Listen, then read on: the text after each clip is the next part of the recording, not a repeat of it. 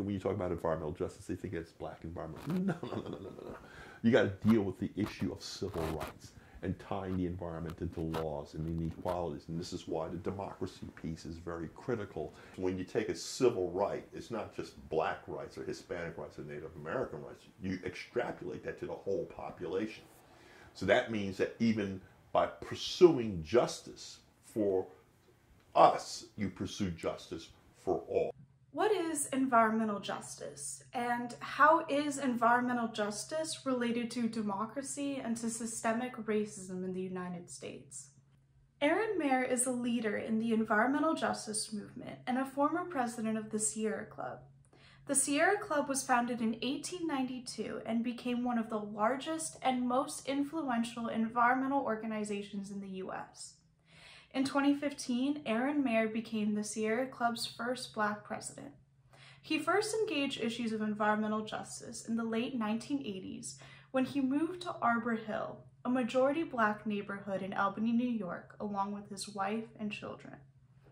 It's like you couldn't make it any more ideal. So you had the history of a walkable community, an old historic community. There's the mansion, all these other attractions.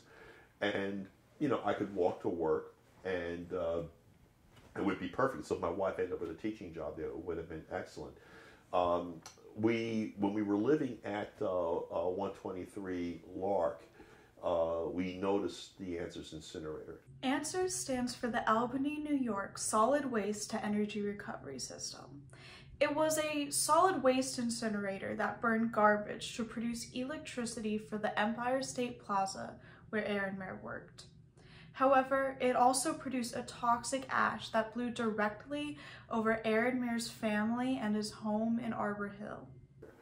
The issue is that while this was a desired good, the issue is where you put this negative amenity, you know, and that negative amenity was cited in the African American community. So all of the Capitol Hill complexes, the governor's mansions, the legislature, all the state courts, all the apparatus that ran the most sophisticated and advanced state in the Union, if not the Eastern Seaboard, you know, was coming from burning garbage in a Black community.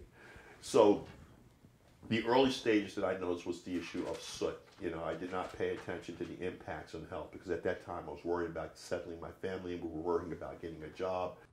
Dr. Robert D. Bullard is a sociologist and activist who has researched and written several books on environmental justice. In his 1990 book, Dumping in Dixie, Dr. Bullard wrote how polluted Black communities is not a new phenomenon. Historically, toxic dumpings have followed the path of least resistance, meaning that Black and poor communities have been disproportionately burdened with these types of externalities. So right about this time, a study comes out called The Toxic Waste and Race. It came out in '87, but it hit like a bomb.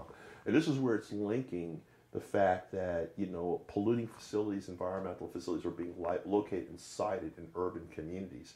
And regardless of your socioeconomic status, they went back in time and found even these old Black communities were built on top of landfills like in Jacksonville, Florida. This is the first systematic analysis of how governments at all levels, from the federal all the way down to the local, handles hazardous waste, solid waste, polluting facilities, sewage treatment plants, all these things, whether we call them negative amenities, things that are essential for cities, how they deal and manage their waste, how they deal and manage their sewage. These things, in the process of dealing with these things, they produce a lot of toxins and toxic byproducts.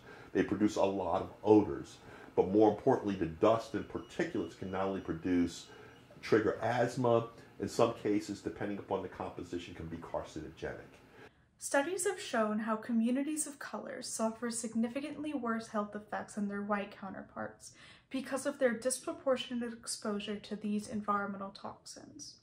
Communities of color have shorter life expectancies, higher cancer rates, more birth defects, more heart diseases, and other racialized health disparities. Dr. Benjamin Chavis, Charles Lee, and Vernice Miller Travis, they were part of the pioneering effort on the United Church of Christ, supported by the United Church of Christ, that did the analysis that showed that these conditions of, of the grimy, dirty urban community was actually a function of actual land use policy linked to our governments, linked to our faulty or failing democracy, or democracies that did not treat people of color equally under the law, hence creating injustices, in this case environmental justice. And since it's codified and classified by race, it falls along the fault lines of race. Ben Chaff's properly called it environmental racism. In the book Confronting Environmental Racism, Dr. Chavez defines environmental racism as the racial discrimination in the deliberated targeting of ethnic and minority communities for exposure to toxic and hazardous waste sites and facilities, coupled with the systematic exclusion of minorities in environmental policymaking, enforcement, and remediation. So these things start to come together, and you say, my God, the civil rights struggle is not just fighting for voting rights and not just fighting for jobs for blacks or fighting for this is literally totally systemic. What you find is that this is another area in which the dynamics of racism plays out. So in the case of discretionary choices to where you're going to put a hazardous landfill or where you're going to site a very dangerous production facility, and in this case, new energy by burning garbage at the Answers plant, you cite these things right within a minority community. We're experiencing direct exposure. We're having the particulates on our cars. I buy a home, and I'm in the prevailing wind pattern of this incinerator. So all at the same time, I am actually seeing. Following his epiphany, Mair began a decade-long battle to shut down the incinerator, rallying members of his community into unified action to protect their collective health and well-being.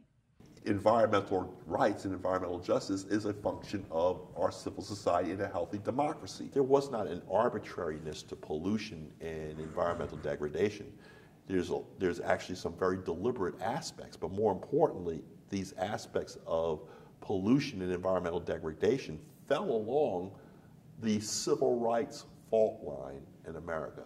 They fell along the racial fault line in America. And it made sense because political decision-making that also fell along racial fault lines would dictate that those legislators, those rule makers, those policymakers would rule and legislate in a way that would disadvantage minorities, Native Americans, Hispanics, and blacks, and advantage whites.